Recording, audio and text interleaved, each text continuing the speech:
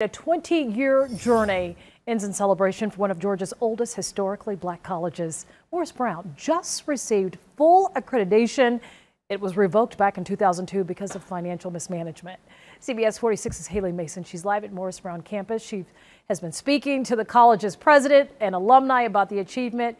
Haley, a lot lies ahead and a lot of excitement right now.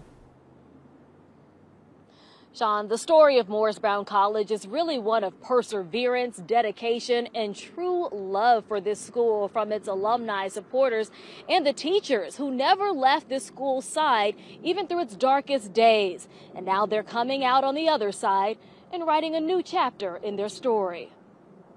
Morris Brown is just getting started. Gathered on the steps of the storied campus, alumni, professors, students, community leaders, and families celebrated the return of Morris Brown College. The Transnational Association of Christian Colleges and Schools gave Morris Brown College the approval for full accreditation.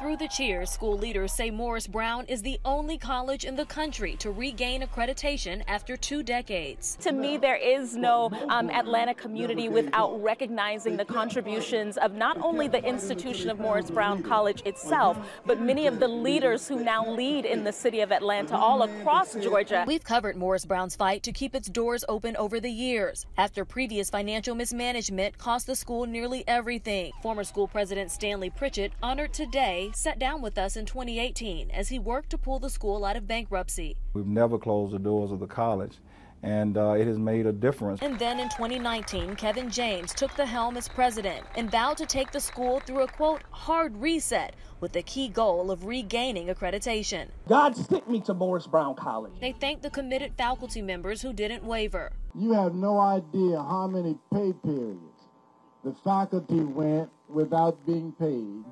But rather than walk off, they kept on teaching. Now, I graduated in 2012, and we were not yet reaccredited. And I still excelled in my career. But now, Morris Brown is open. We're ready for students to come back. And now the dream of so many has come true. It almost feels like we're the phoenix rising again. We operate in excellence, and we are here to stay.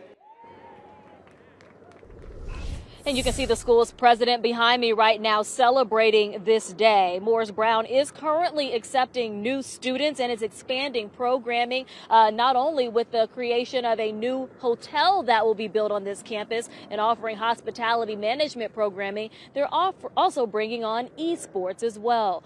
We'll be continuing to update this story. Reporting live on the campus of Morris Brown College, Haley Mason, CBS 46 News.